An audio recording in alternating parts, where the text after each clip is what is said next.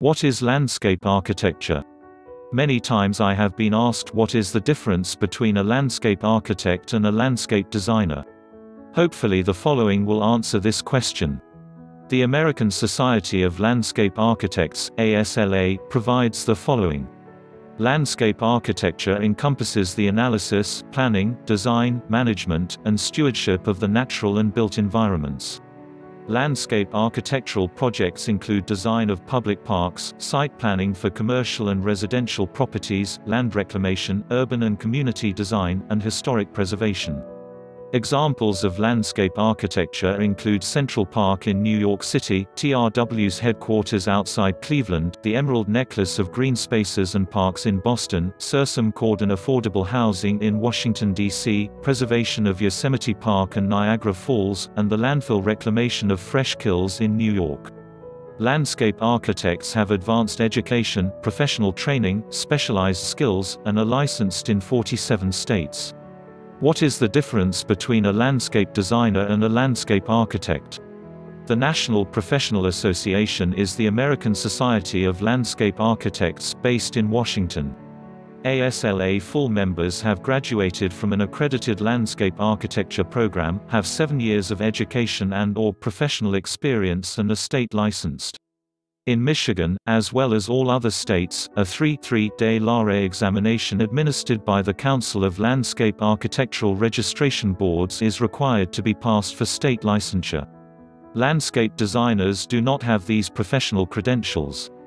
Many state and local governments require designs to be stamped with a state-registered landscape architect seal. What can I expect the landscape architectural design process to be? Various architects may have different approaches, yet all are aimed at the same result. Make sure you're comfortable with the steps that the landscape architect defines. A typical process includes pre-planning. As the client, you discuss your desires with the architect and provide background, priorities, and any basic design guidelines. You'll work together and define the overall scope and timeline. The result will be a proposed budget and statement of work. The landscape architect will then prepare a contract for you to sign. Project planning. Further preliminary details are developed with you about the site and its function and usage. The site is analyzed and the landscape architect creates a list of development priorities, which you'll approve. Preliminary design. A review of the site, usage requirements, and environmental conditions are undertaken to create preliminary drawings. The landscape architect will show you design and presentation drawings showing the overall site concept. Initial construction cost estimates are provided, which you review and approve. Final design. Further detail is added to the concept. Material is selected and initial construction documentation is created. Where necessary, cost estimates are revised. Documentation. Additional detailed specifications and drawings are developed and provided to you for approval. The landscape architect may give you construction documents to assist you in soliciting bids from contractors and may help you review bids.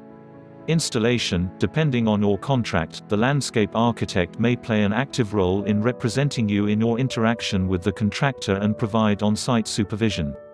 At the close of the project, the landscape architect will make a final inspection. How do I find a good landscape contractor? If you're going to need referrals to contractors and other service providers as part of your project, ask the landscape architect about these people. They will typically have an array of competent people in the industry for you to contact. What's included in the landscape architecture contract? Any reputable landscape architect will provide a written contract before beginning a project. This agreement will specify in detail the exact work to be done, the work schedule, the amount and payment terms of the landscape architect's fees, and the responsibilities of each party to the contract. As a registered landscape architect in the state of Michigan and principal architect with Sexton Ennett Design, LC, a landscape architectural firm in Southeast Michigan, I am particularly aware of the professional responsibilities related to landscape design. If there are any questions, please feel free to contact the ASLA or me.